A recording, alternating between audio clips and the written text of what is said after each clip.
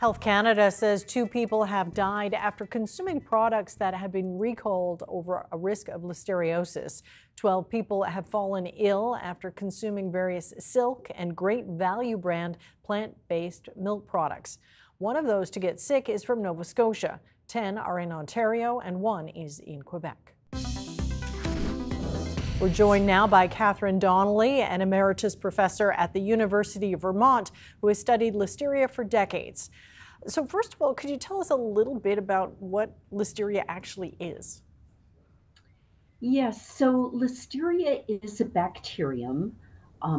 It is an organism that is ubiquitous in nature. We find it everywhere in plant material and water and soil.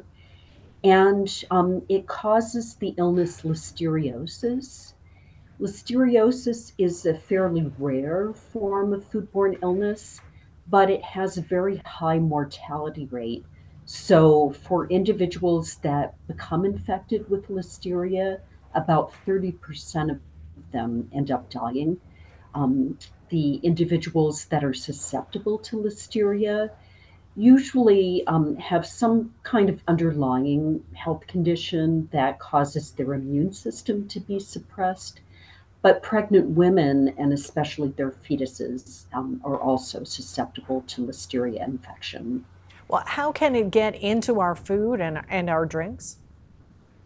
Sure. So typically, listeria is controlled in processing plant environments by good sanitation measures.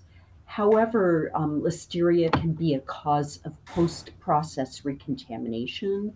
And so, when you're dealing with pasteurized products, if there is some form of contamination of the product after the pasteurization product, that's how it can enter these products. Well, what do we know about this particular recall? Is there something about plant-based milks that make it maybe more of a risk for this type of bacteria? Yeah, there was a study published last year in Ireland that showed that listeria can grow faster in plant based products compared to bovine milks, for instance.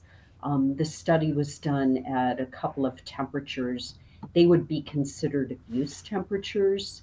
And it's important, I think, for consumers to understand that Listeria can grow under refrigeration conditions. It grows much more slowly if there are good refrigeration conditions, so 40 degrees Fahrenheit, 4 degrees centigrade. If there is some elevation of temperature, the organism will grow faster. Well, what are the symptoms of listeriosis? Yeah, so it's one of those infections that leads to fairly significant symptoms. So, headaches, nausea, vomiting, diarrhea. Sometimes, many times, symptoms are so severe that individuals will go and seek medical attention. And when they do, they are able to be treated in many instances. But I understand some people don't necessarily feel these symptoms right away. Yeah, that's a really good point. There can be mild symptoms that go unrecognized. There's also a very long incubation period, up to 30 days prior to the onset of symptoms. And so it's really difficult to remember a food product that you might have consumed 30 days ago that led to your infection. Well, of course, here in Canada, there have been 2 deaths and quite a number of other people made quite sick. Wondering if there's anything we can do to safeguard ourselves.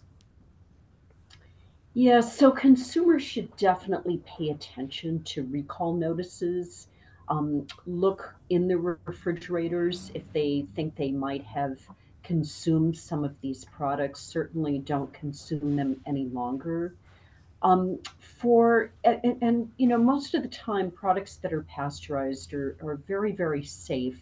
It's kind of outbreaks are usually the rare events, and I know the Canadian Food Inspection Agency is actively investing in this outbreak and trying to get things under control to safeguard consumers. All right. Well, Professor Donnelly, thank you very much for your time today. We appreciate it. My pleasure, Amy. Thank you.